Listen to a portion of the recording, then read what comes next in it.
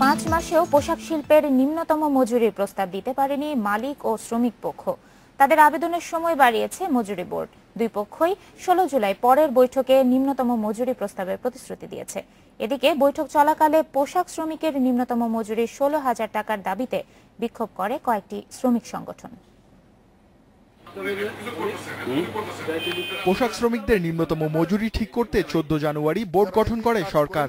আইন অনুযায়ী মালিক শ্রমিক দুপক্ষের সঙ্গে আলোচনার ভিত্তিতে 6 মাসের মধ্যে নিম্নতম মজুরি নির্ধারণ করে সরকারকে প্রতিবেদন দেবে বোর্ড। 5 বছর শেষ হওয়ার আগে আমরা রোববার তোপখানা রোডে নিম্নতম মজুরি বোর্ড কার্যালয়ে বৈঠকে বসেন প্রতিনিধিরা।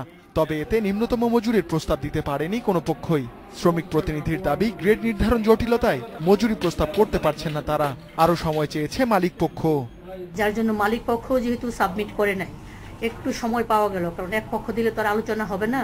এই জন্য এই সময়টায় আমরা যখন গ্রেড আবার চেঞ্জ যদি করি আমরা, তাহলে সেখানে ওয়েস্টটাও একটু এদিক সেদিক হবে। এই মজুরি বোর্ডের এখনো 6 মাস শেষ হবে অগস্টের মাঝামাঝি, সেক্ষেত্রে আরো 3 মাস সময় নেওয়ার সুযোগ আছে এবং আমরা আশা করি এরপরে আর সময় নিতে হবে না, এর মধ্যেই আমরা এটা করতে পারবো। কিন্তু এটা ইমপ্লিমেন্টেশন তো আগামী ডিসেম্বর থেকে।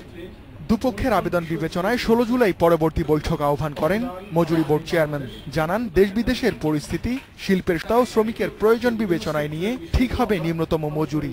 যদিও আমরা এই বিষয়ে খুবই সতর্ক যে আমাদেরকে দ্রুত এটা আমাদেরকে শেষ করতে হবে এবং সেটা বোর্ড মেম্বার যারা আছেন সবাই এই বিষয়ে একমত যে যত দ্রুত সম্ভব তবে আমাদের অবশ্যই একটি ন্যায্য মজুরি যেন আমরা দিতে পারি, সেটার চিন্তা অবশ্যই আমাদের আছে। এদিকে নিম্নতম মজুরির দাবিতে বোর্ড কার্যালয়ের সামনে বিক্ষোভ করেছে নানা শ্রমিক সংগঠন। পোশাক শ্রমিকদের নিম্নতম মজুরি 16,000 টাকা করার দাবি তাদের। Ruhul Amin, independent news, Dhaka.